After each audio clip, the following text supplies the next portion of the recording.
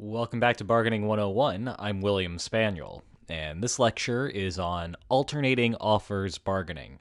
It's something that I cover in Chapter 9 of Game Theory 101 Bargaining. You can check the video description for more information about that. I did say Chapter 9. This is jumping quite a bit ahead in the book. The reason that I'm doing that is because this lecture series is intended to talk about the technical aspects of bargaining, and so I leave those really technical, hard aspects of bargaining toward the end of the book to keep the reader interested in the substantive applications. But we'll get to the substantive applications later on after we take care of the technical stuff in this video lecture series. So let's get to what we're actually talking about in today's lecture, which is alternating offers bargaining. So if you remember before, not the exactly last lecture where we had two offers where the same person, in that case it was Albert, making both of the proposals in both of the offers, but 2 lectures ago where we had Albert making an initial offer and then Barbara with the ability to reject that initial offer and come up with a counteroffer of her own. Well, we're essentially expanding on that now. So rather than having just one offer and one counteroffer, why not go a little bit further? Why not have 4 total offers where we're going to have the parties alternate back and forth? So Albert will make the first offer. If Barbara doesn't like it, she can reject it and make a counteroffer. If Albert doesn't like that counteroffer, Albert can reject and make a counteroffer of his own, and then if Barbara doesn't like that counteroffer, she can reject it and make a last offer of her own. So we're going to make this a little bit longer here. We're doubling the number of steps, and obviously what we're trying to do ultimately is go even further than that, but one step at a time. What happens when we have 4 total offers? Well, I'm going to go about solving this without even using a game tree. I'm going to create a table here. This table is going to be very useful. So I've marked it as 1, 2, 3, and 4, representing the first round of bargaining, second round, third round, and finally the 4th round of bargaining. And the top row is Albert, bottom row is Barbara. And what we're going to do is we're going to write down the values that they will expect to receive if they reach that last, or if they reach that particular column of bargaining. So we're going to start at the end like we always do, right? In the situations where we had 2 offers, we all started with the second offer and then worked our way backward. We're going to do the same thing here. We're going to start all the way at the end with the 4th offer. What happens in that last stage? Now, Barbara, keep in mind, is making the offer here. She makes the offer in the even periods. So Albert, if he rejects, in this particular case, there is no more bargaining afterward. So if he rejects, he receives a payoff of 0, which means we know what happens in these sorts of situations. It's essentially an ultimatum, and that means Barbara is able to extract the entire surplus. So what we would expect is in this 4th period of bargaining, Barbara will receive the entire portion of the pie for herself, and Albert will receive nothing. Now, when we get to that 4th stage, if they were to reject in periods 1, 2, and 3, Barbara, of course, would suffer some sort of consequence for delay, and we would incorporate that with the discount factor. So rather than receiving that full 1, she'll receive 1 times discount to the 3rd power to reflect the fact that we have to discount this not once, not twice, but 3 times, because 3 periods have passed where bargaining failed. I'm not going to include it here in that 4th stage because if we just think about this as applying the discount after the fact, it will simplify the math a little bit. So just bear with me for a moment if that's a little bit confusing. Once we go back and forth between the offers, you'll see how this actually works out to being nice and neat and require a little bit less notation. So we know what happens in this 4th stage. That's critical. That's the end game of the bargaining situation. And so when they're in that 3rd stage, they're going to have to think about the consequences of getting to the 4th stage if Barbara were to, say, reject the offer and try to make a counteroffer. Okay, so what does that mean?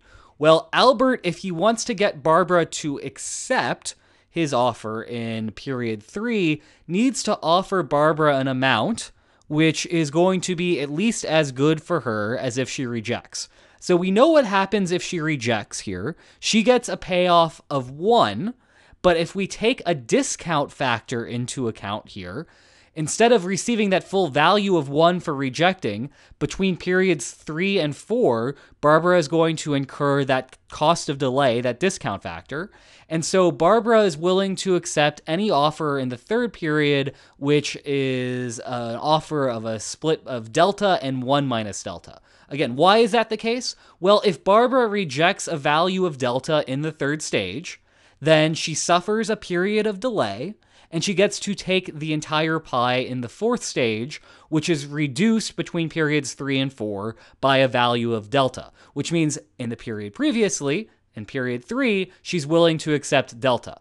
Now, obviously, Albert is going to want to offer the minimum amount he needs to get Barbara to accept. That value is going to be delta. And Albert will take the remainder, which is 1 minus delta. Notice that's better for him than forcing Barbara to reject and get 0. So in the third stage, if we reach that third stage, Albert will propose a split of 1 minus delta and delta, with delta going to Barbara and Albert receiving 1 minus delta.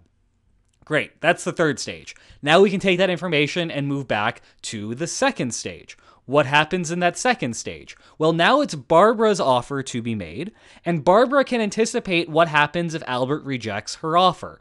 Albert, in the next stage, period 3, we know what's going to happen there. Albert will make an offer to Barbara, which Barbara will accept, and Albert will receive a payoff of 1 minus delta. So Albert's value of rejecting in stage 2 is he gets a period of delay, a discount factor, multiplied by his payoff for stage 3, which is 1 minus delta, which means for Albert to be willing to accept an offer, he has to receive delta times his payoff in period 3, 1 minus delta. So Barbara, to get Albert to accept, needs to offer him at least that amount, and so she's going to offer him, in fact, exactly that amount, because anything extra on top of it would just be a needless concession to him, and Barbara would like to keep that amount for herself. So Barbara takes the remainder in the second stage, which is 1 minus Albert's payoff, which is delta times 1 minus delta. So that's what happens in the second stage. We can again use that information to move one step backward. Now it is, let's see, this is stage 1, so this is Albert making an offer to Barbara.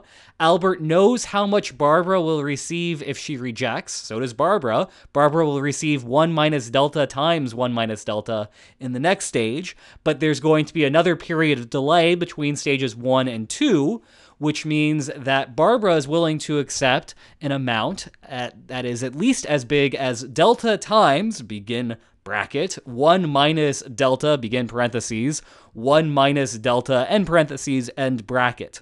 So that's just Barbara's value for the second stage, that's Barbara's payoff in the second stage, times delta to incorporate the time delay between periods 1 and 2. And meanwhile, Albert will receive the rest for himself, right? He doesn't want to make any needless concessions to Barbara. And so Albert will take the amount in the box in the top left there. And although the math is a little bit complicated there, just trust me when I say that that's better than the alternative for him than forcing Barbara to reject his offer and to receive a smaller amount in the second stage. So this actually solves the game for us. We know what happens when there's 4 stages of bargaining. The outcome is that Albert receives 1 minus delta plus delta squared minus delta cubed. That's just me working out the multiplication from the box in column 1 right there. If you work out the multiplication, you get what's on this next slide here. And same thing for Barbara. Barbara receives delta times, or rather delta minus delta squared plus delta cubed. So a couple things to note here.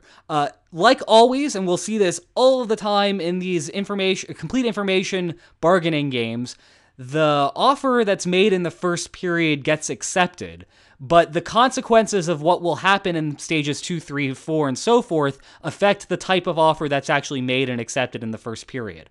And what we see is that by expanding out the number of offers being made, we're seeing an oscillation in the payoff. So Albert gets a payoff of 1 minus delta plus delta squared minus delta cubed. So we're alternating between pluses and minuses there. And moreover, as we move further and further to the right, the value of each individual term, the absolute value, regardless of whether it's negative or positive, keeps getting smaller and smaller. So 1 is bigger than delta is bigger than delta squared, and delta squared is bigger than delta cubed.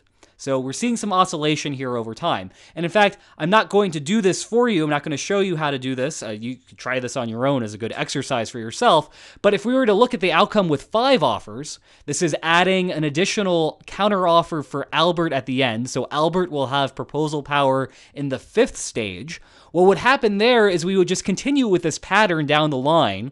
Albert would receive a payoff of what we saw before, but now we would add an additional delta to the 4th power, and that would be subtracted from Barbara's payoff. So again, we're seeing oscillation for both of those players, and Albert is benefiting here. Why is Albert benefiting here? Well, we know that proposal power is a key form of bargaining power. And so by adding an additional stage at the end, Albert has more proposal power toward the end, which forces Barbara to give him more concessions in the stage before, which then gives Albert progressively more concessions as you work your way upward through the previous stages of the game.